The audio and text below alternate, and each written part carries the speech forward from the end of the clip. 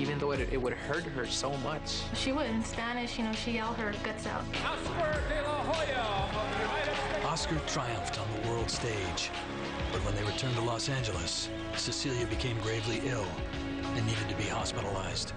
I remember walking up, and for the very first time, I see my father with a tear in his eye. Oscar was very attached to his mother, very attached.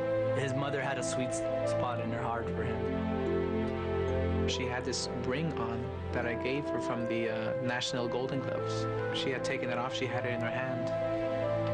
And she had told me right there and then, you know, I want you to go and do this, to go win the gold medal. Maybe about half an hour later, she had passed away. His mother's death left Oscar depressed and confused. When my mother passed away, I decided it's over. No more boxing. As time passed, his mother's dreams would provide inspiration to Oscar. One day I said to myself, you know, if my mother was alive, she would want me to continue on and go for the dream. You know, and she did tell me to go and do it. With the Olympic trials right around the corner, Oscar faced the first obstacle to fulfilling his mother's dream. There was this kid named Mark Arruda who in early 1991 beat me in the World Championships in Australia. The only kid to beat me in the last 8 years of my amateur career. It was obviously a big, devastating blow for him because he hadn't lost in such a long time. Oscar rebounded from the loss and would soon be named to represent the United States at the Olympic Games in Barcelona. Now I had 5 fights. 5 fights away from my dream, from my mother's dream. After cruising through the qualifying matches, Oscar met Korean Sung-Sik Hong in the quarterfinals.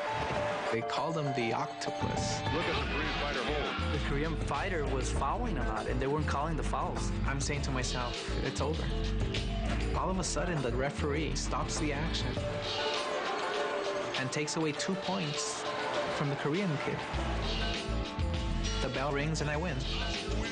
I was like, my gosh, this was meant to be. This is my destiny. Oscar was 1 win away from the gold medal when his final foe was revealed. Marco Rudolph, the only fighter to have beaten him in years. I said, my gosh, it just cannot be true. The only kid who beat me in the last 8 years, I'm facing him now for the gold medal. I was petrified. But then again, I was on a mission. He had a motivation, which was, unfortunately, his mother's death. The third and final round, I hit him with my eyes closed and dropped him. Oscar had delivered his mother's dying wish, and he dedicated the gold medal to her. It was the saddest and the happiest moment of my life. I couldn't believe it, you know, that he won the gold medal. He actually accomplished that dream. When Oscar returned, the streets of East LA were packed to greet their hometown hero. When Oscar first got back, it was amazing. The whole time, the whole week, I mean, it was just a big party, big parade.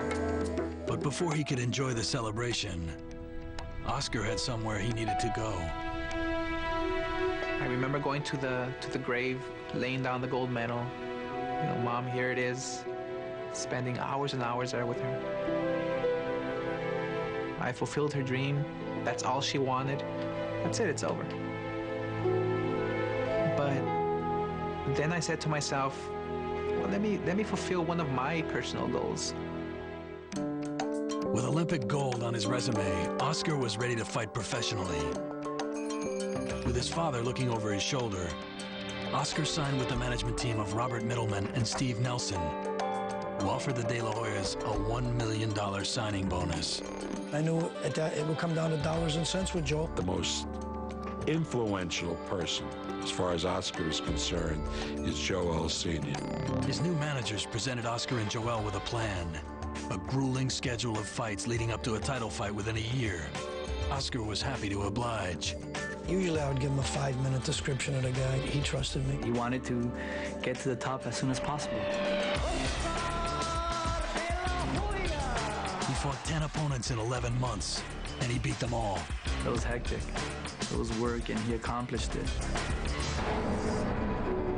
But a punch thrown by Narcisco Valenzuela almost derailed the plan.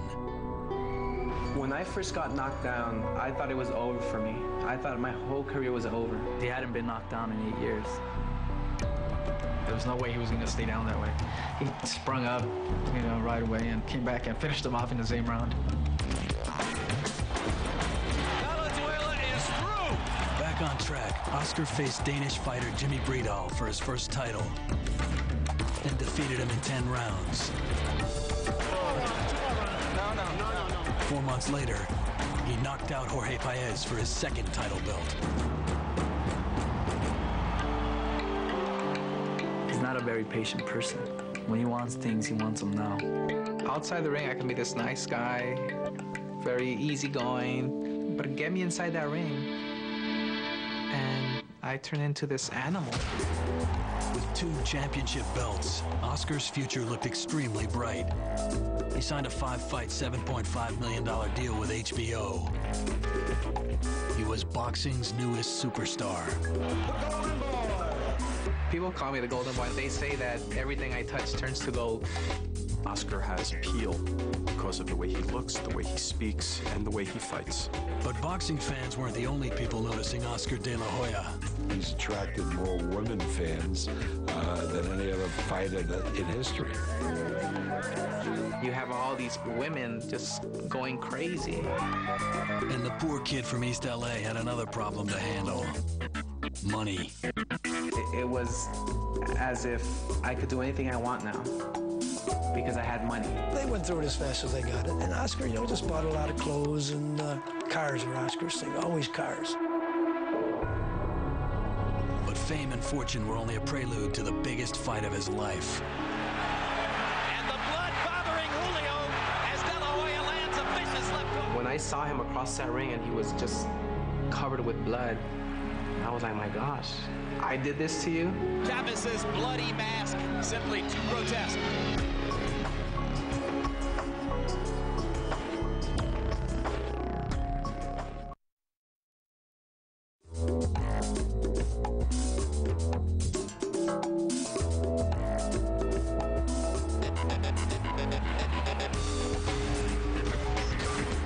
In 1995, Oscar de la Hoya was living a dream. He was rich, popular, and wore 2 professional title belts. It's been a crazy ride. Whatever he sets his mind to, he can do. The Golden Boy's success was also turning into a curse. I just didn't know who was there. When I started winning fights, when I started getting money, who was there to love me, I was confused. But while the money rolled in, it disappeared just as quickly. I just started spending it like crazy. And after about 8 months, I realized I only had like several $1,000s in the bank. Oscar decided it was time for a change. He replaced his father as his business advisor and fired his managers. I opened my eyes and I just thought that they weren't doing the right thing for me. I wanted to be in control. I am in control now. Oscar put his career in the more seasoned hands of Bob Arum and immediately saw his opponents and purses improve. His first fight with his new team was against Rafael Ruelas, another East Los Angeles product. The breakthrough fight for Oscar was the Ruelas fight. Well, I captured the whole Latino audience.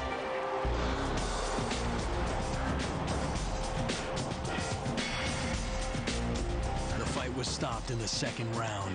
Oscar De La Hoya has stopped all the trash talking. Oscar now owned 3 title belts and an 18-0 professional record. But his biggest fight was still ahead of him, Julio Cesar Chavez. His fight against Chavez was his true coming-out fight. Chavez was a revered hero in his native Mexico. For Oscar, the American son of Mexican immigrants, Chavez stood on a pedestal. He was the icon that all Hispanic fighters looked up to. In 100-degree Las Vegas heat, the Golden Boy stepped into the ring for the biggest fight of his life. Oscar De La Hoya, the night that he fought Julio Cesar Chavez, was a great fight machine.